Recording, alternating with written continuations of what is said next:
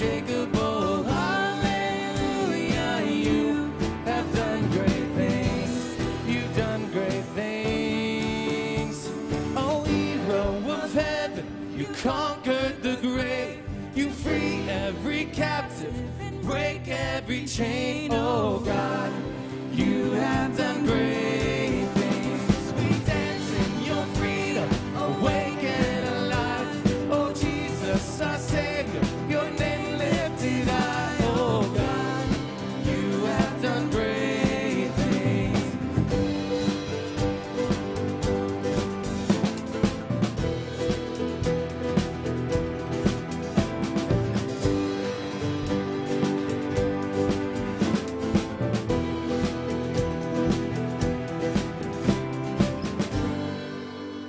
Welcome, Compass. We are so excited to be kind of back. You know, it's kind of been crazy here lately, and so we're just excited to be able to spend some time with you, and hope you guys enjoy the music, and see ya.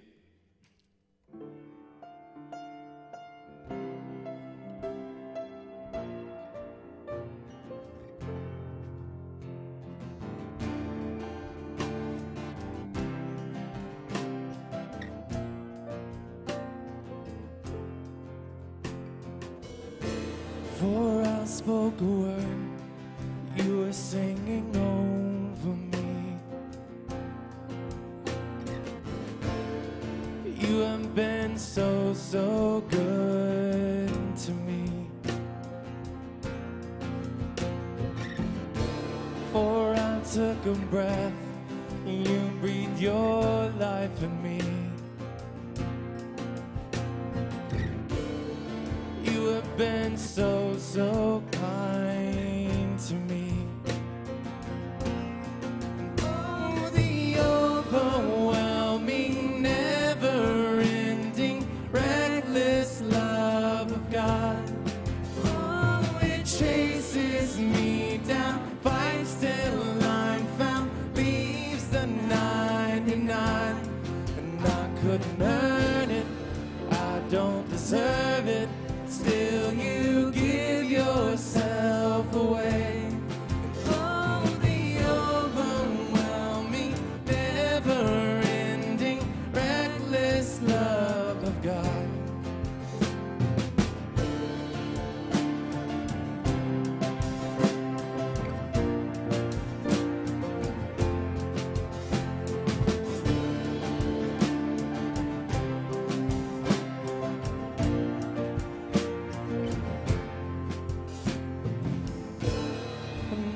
Your fault, still your love fought for me. You have been so, so good to me. When I felt no worth, you paid it all for me. You have been so, so kind to me. Oh, the overwhelming, never-ending, reckless love of God. Oh, it chases me down, fights till I'm found, leaves the 99. I couldn't earn it, I don't deserve it. Still you give yourself away. Oh, the overwhelming, never-ending, reckless love of God.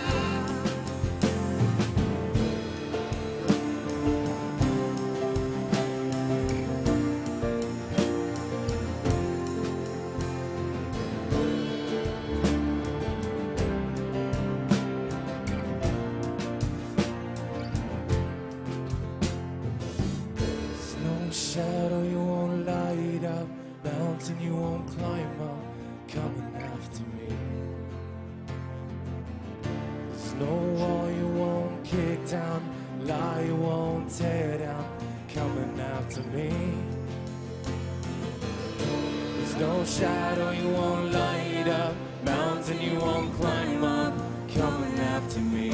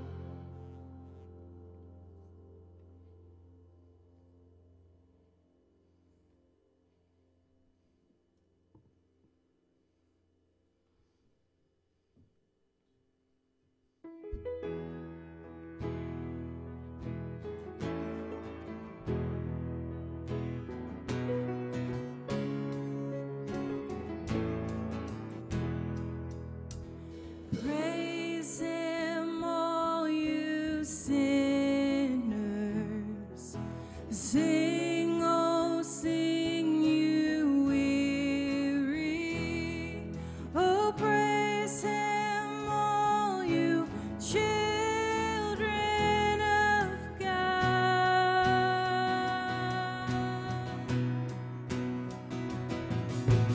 We lift high his glory, shone throughout our stories.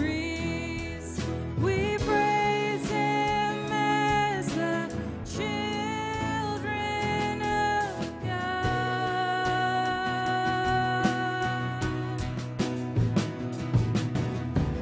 Our great Redeemer, glorious Savior, your name is higher than the rising sun.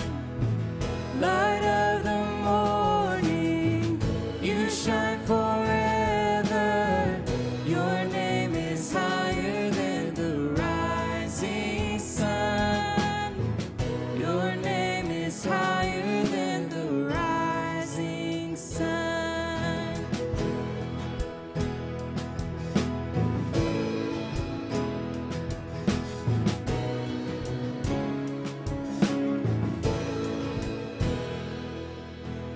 Praise his name forever. Speak it loud and clear now. Oh, praise him, all you children of God.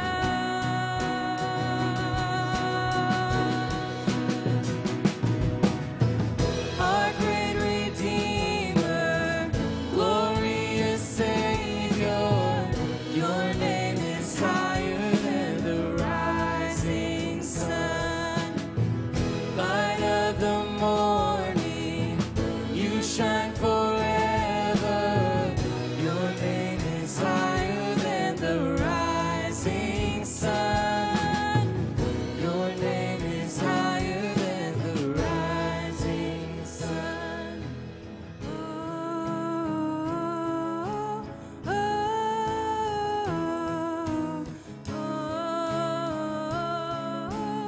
oh,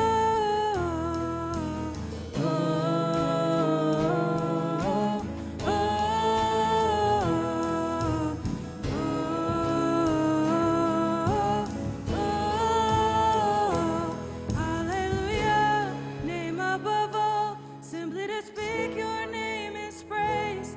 Hallelujah, now and always, forever we lift your name in praise. Hallelujah, our God you reign, simply to speak your name is praise. Oh,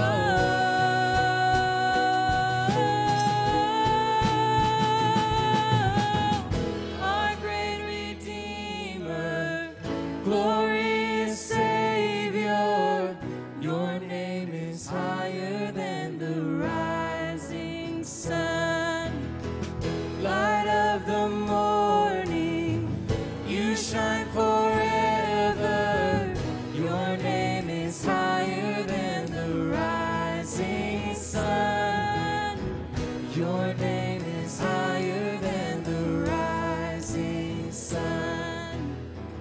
Your name is higher than the rising sun. Heavenly Father, God, how incredible it is to be back here in your house. God, we love you so much. Even with everything that's going on, this is the time that we need to look to you for guidance, for support, for love, for every question that needs answered. God, we need you. Amen.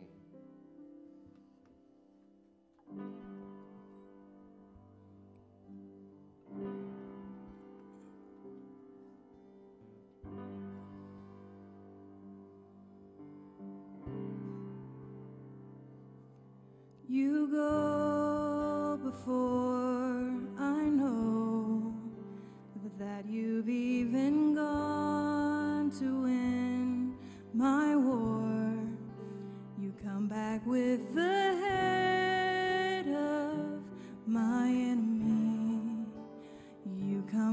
back and you call it my victory.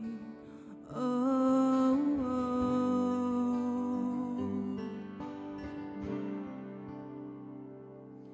you go before I know that you've even gone to win my war. Your love becomes my greatest defense. It leads me from the dry wilderness, and all I did was praise.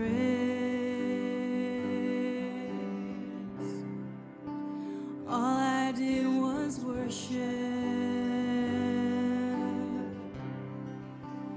All I did was bow down. Oh, all I did was stay still.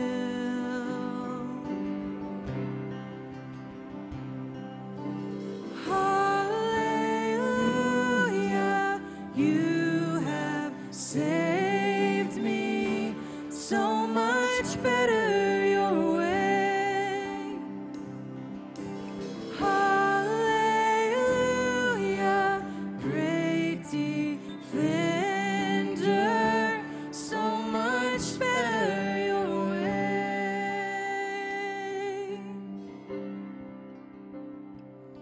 You know before I do where my heart can seek to find your truth. Your mercy is the shade I'm living in. You restore my faith and hope again. And all I did was praise. All I did was worship. All I did was bow down. Oh, all I did was stay still, stay still. Hallelujah, you have saved me so much better your way. Hallelujah, great defender, so much better your way.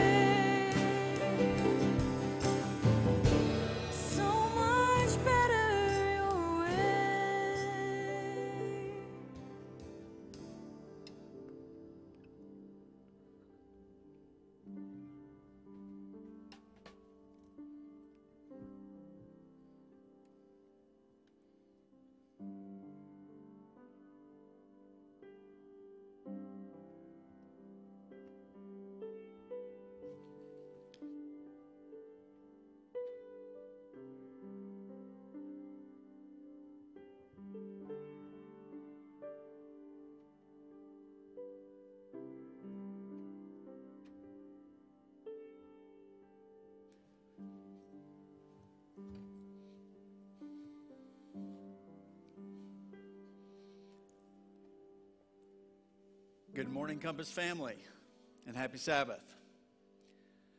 What a blessing it was to have music this morning. I'd forgotten how wonderful that was. So James and John and Sarah and Kip and Lisa, thank you so much for the music. And Jeff, it's so good to see you back there again. And Larry, that's just awesome. So good to see you guys this morning. I am so grateful for the Sabbath. You know, I can't imagine how people cope, especially during stressful times, without having God's gift to us in the form of a day of rest. It's been an interesting week, one full of challenges that, if we're not careful, could divide us rather than unite us. There are three things that are impacting us as a Compass family, maybe more, but three that I would like to talk about this morning that could potentially cause significant division among us. I'd like to briefly discuss each of these and suggest a way forward that might help keep us unified even during these challenging times. Challenge number one. Across the country, over the past few weeks, seeing unarmed black men and women being killed by the law enforcement community has certainly raised the sad awareness that we still have a lot of work to do in the area of race relations in our country. Growing up just outside of Washington, D.C., I attended elementary school through high school in the era of integration and busing. And what that meant is that I didn't necessarily attend the school that was closest to my home. Rather, I was intentionally bused to various places, various schools, close by, but not necessarily the closest, to gain a diversity of race and backgrounds in attendance at each school. One of the goals of integration was for us kids to become friends with people of different cultures. For me, looking back, I would have to consider that a success. My close friends at school included several ethnic backgrounds, such as African American, Indian, and Greek. My friends were also from a diverse religious background, including Jews, Catholics, and other Christian religions. My close friends included names such as Curtis Scher, Ravi Yalamanchilo, John Serlamitzos, and Tyree Hill, not to be confused with Tyreek Hill of Kansas City fame, even though Tyree Hill was the fastest guy in the school. However, after moving to Northwest Arkansas in my early 20s, I all but said goodbye to people from Greece, India, the African American community, at least in the Gentry-Salem Springs area. But those were traded for the opportunity to practice great race relations with people still different from me. Native Americans, Hispanics, Laotians, and more the Indian population is increasing in Northwest Arkansas. With that in mind, I'm reminded of the story of the woman at the well and Jesus, so well told by the movie Chosen. I want to put in a shameless plug for the movie Chosen if some of you have not yet chosen to see it yet, but it's awesome. So my wife Kay was telling me about that, and I guess Matt told Kay about it, and so we have become strong advocates for Chosen. It is such a wonderful, they've done such a wonderful job depicting the ministry of Jesus. And in this particular depiction of the story of the well, the authors show Jesus and his disciples on a journey, of course by foot, and Samaria happens to be in their path. And so the disciples try to talk Jesus out of going through Samaria, and they plot the course around Samaria to the place that they were intending to go. And Jesus says, "Why are you doing that?" He says, "Well, we don't want to go through Samaria." He says, "Oh, we're going right through Samaria." He goes, "Oh, no, Jesus, you don't understand." Jesus says, "Oh, no, you don't understand." So they went through Samaria, stopping at a well.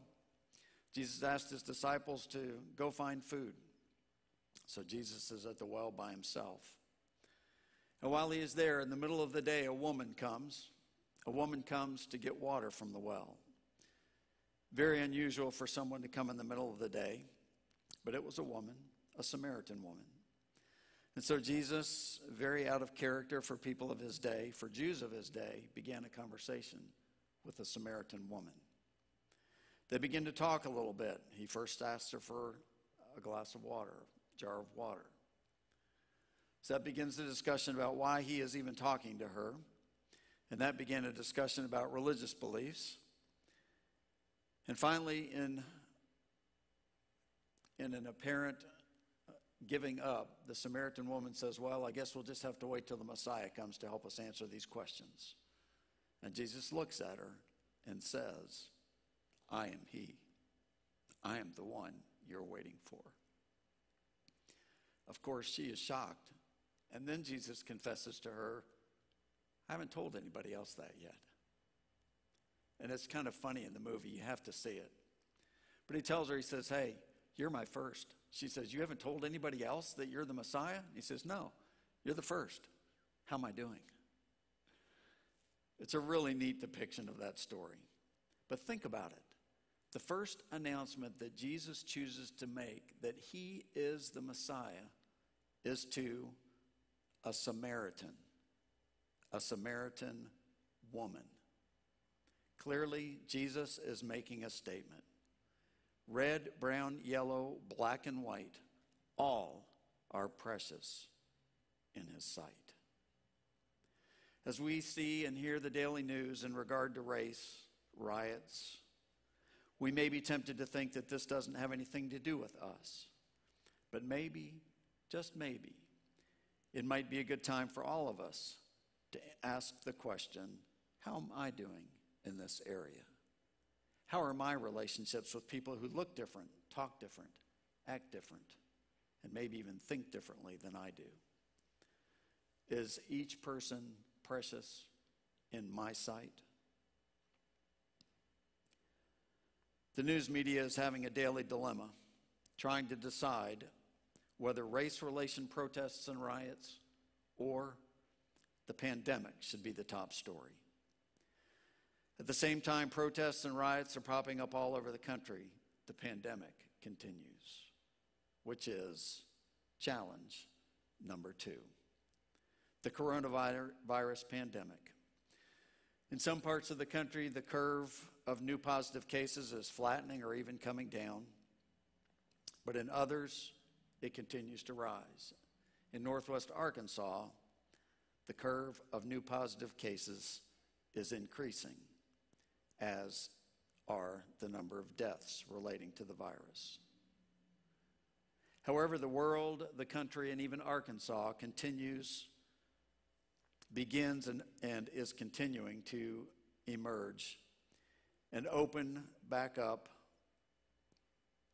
the economy. And now that raises all kinds of questions, which, if not careful, once again, could divide us. Is the virus really dangerous or not? Are we going too slow or are we going too fast? Should we social distance or should we not social distance? Should we wear a mask? Should we not wear a mask? When the vaccine becomes available, should we take the vaccine? Should we not take the vaccine?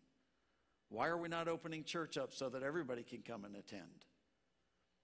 Or why would we be crazy enough to open church up? As these issues come more and more to the forefront, the opportunity for division also increases. The first 2 challenges, all of us are affected by those. The third challenge is specific to us at Compass. And that has to do with our Compass Worship Center space. For some time now, it appears that God has been suggesting to us that once again, it may be time for us to move. We know that we've been challenged with worship space. Oftentimes, we don't have enough room for an additional family to fit in. We've also been challenged with kids space and with bathrooms. 2 other things are now coming into play. The first, we have been presented with an opportunity to potentially own our own property that would solve all three of our space issues and still keeping our cash flow very close to where it is today. The second issue that's coming into play is that our landlord would like to use this building for another purpose. And even though he is not yet asking us to leave, I believe that day will come. And so we are challenged with what to do. I love our Compass Core team. There are no two of us on that team alike. Some may see this as a challenge, but we see it as a welcome opportunity. The chance to make sure that we are not missing something, that we are considering all issues, that we're considering the issues from all the angles. There have been countless times that because of our diversity, we have been able to make significantly better decisions than we could possibly have made if we were all thinking and saying the same thing. There's a huge difference between diversity of opinions, which is necessary in a healthy decision-making process, and division, which is harmful to any organization. And we are seeing this healthy diversity of opinions play out as we consider a course forward in dealing with our worship venue challenge. And so this morning we have three challenges facing us: race relations, the pandemic, worship space. Three opportunities for potential division, but also three opportunities for a diversity of opinions to come together in unity to forward the kingdom of God on earth. What makes the difference which way it will play out? Once again, I would like to refer back to Paul's letter to the Ephesians that I shared 2 weeks ago. Ephesians 4, verses 1 to 6. As a prisoner for the Lord, then I urge you to live a life worthy of the calling you have received. Be completely humble and gentle. Be patient, bearing with one another in love. Make every effort to keep the unity of the Spirit through the bond of peace. There is one body and one Spirit, just as you were called to one hope when you were called, one Lord, one faith, one baptism, one God, and Father of all, who is over all and through all and in all. I love this saying. The main thing is to keep the main thing the main thing. In other words, let's make sure we're keeping our eye on the ball, keep our focus where it should be. And where is that? Verse 5 tells us one Lord, one faith, one baptism, one God, one Father. That's the thing that unifies us amidst a diversity of opinions about all others. And verse 3 tells us that we need to be making every effort to keep the unity of the Spirit through the bond of peace. And so as we move through these challenging times together, I would invite you to please continue to pray that God's will be done in our country and in our church as we rise to meet the challenges of every day.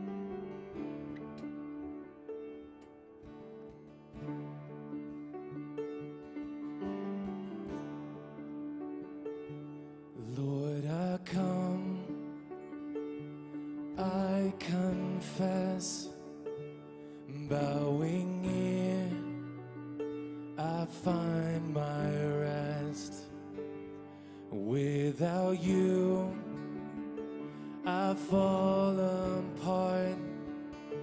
You're the one that guides my heart.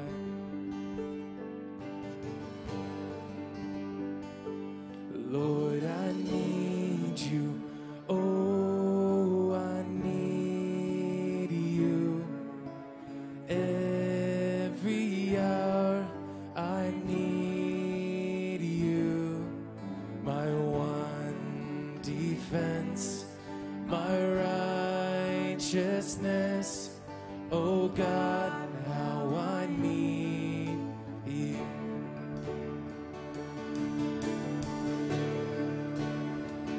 When sin runs deep, your grace is more.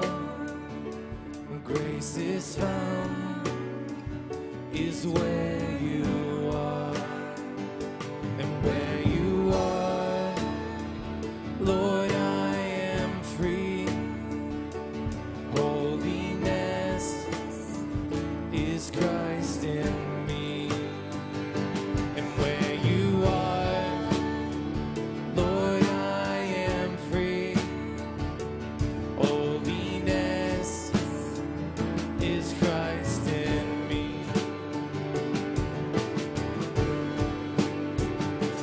Lord, I need you. Oh, I need you. Every hour I need you. My one defense, my righteousness. Oh God, how I need you. So teach my song to rise to you. When temptation comes my way, and when I cannot stand, I'll fall on you. Jesus, you're my open stay. And when I cannot stand, I'll fall on you. Jesus, you're my open stay. Lord, I need you. Oh, I need you. Every hour I need you. My one defense, my righteousness. Oh God, how I need you. My one defense, my righteousness. Oh God, how I need you.